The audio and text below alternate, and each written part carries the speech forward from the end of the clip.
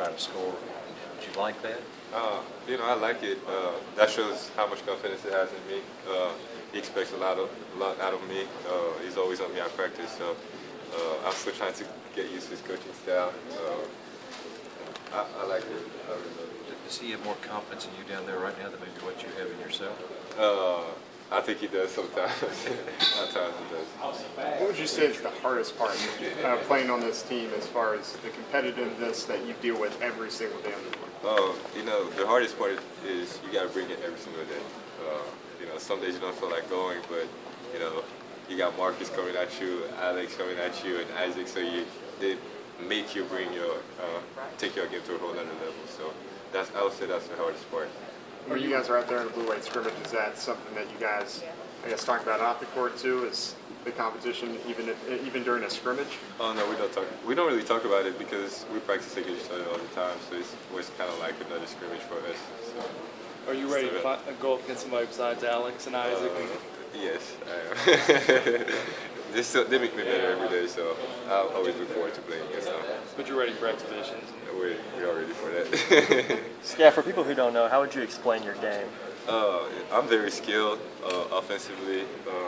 I run the floor really well. Rebound and block shots, I can do that very well. So. Skal, how much did you know about Charles going into this, and then just how has he kind of impressed you throughout these early I knew about Charles. I knew how good he was. We were on the same teams at camps, and I always thought he was really good, and he was very underrated coming out of high school. So we got to see a little bit of it tonight. He's very talented. He plays really hard. He can be very good defensively.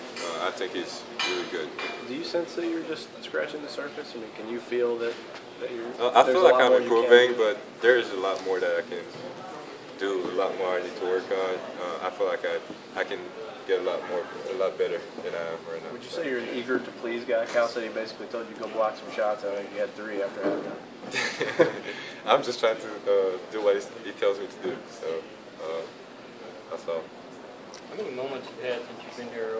Oh, I can't do that anymore. I've got to change. I don't know. I'm not sure.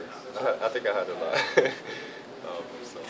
How much does Tyler work to know you big guys, to work with you guys in practice so that he knows in games where you want the ball, where you're going to be? It seems like he always knows exactly where you guys are going to be. I'm not sure because Tyler is just a leader out there. He just has a great feel for the game. At practice he knows what everybody can and cannot do. So I'm on his team every day, so he knows what I can and cannot do. So he puts me in the best position where I can catch the ball and score. And it's always like a pleasure to play for him. 10 assists at halftime, 15 yeah. for the game. Should we expect to see some real games where he puts up numbers like that? Yeah, I think so. He's the type who don't pay attention.